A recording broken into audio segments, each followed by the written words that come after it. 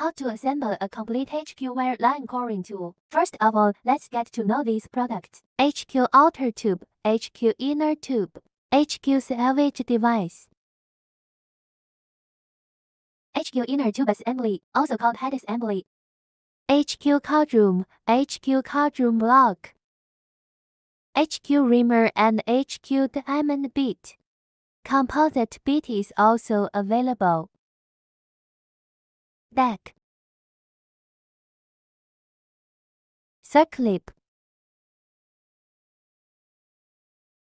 Retaining ring. Central ring. C-chain. A complete set of drilling tools. And that's all there is to it. Next, we start installing the drill. First, install the writing ring in the reamer. Then screw it to the main wire buckle of the outer tube of the drill tool. Then install the drill bit on the reamer. Then install the upper half of the drill tool outer tube. Put the writing ring into the outer tube female wire buckle. Then install the bomb chamber. Then install the card chamber block. Then install the inner tube parts. Install the spring into the card holder. Then put the spring retaining ring in. Then screw the card holder to any silk buckle at one end of the inner tube. Then install the head assembly on the other end of the inner tube. Thread screwed in place. Like this. Inner and outer tube components. We're done installing.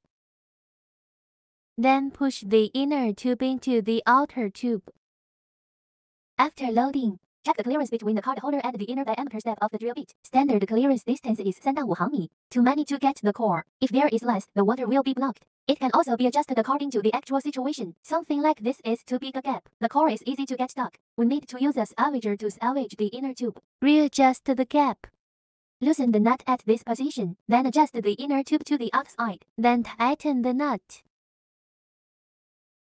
Push the inner tube in again and check the situation. Recheck the clearance between the card holder and the inner diameter step of the drill bit. Like this, a gap of about 3.5 毫米 is enough. The installation of the whole set of drilling tools is explained.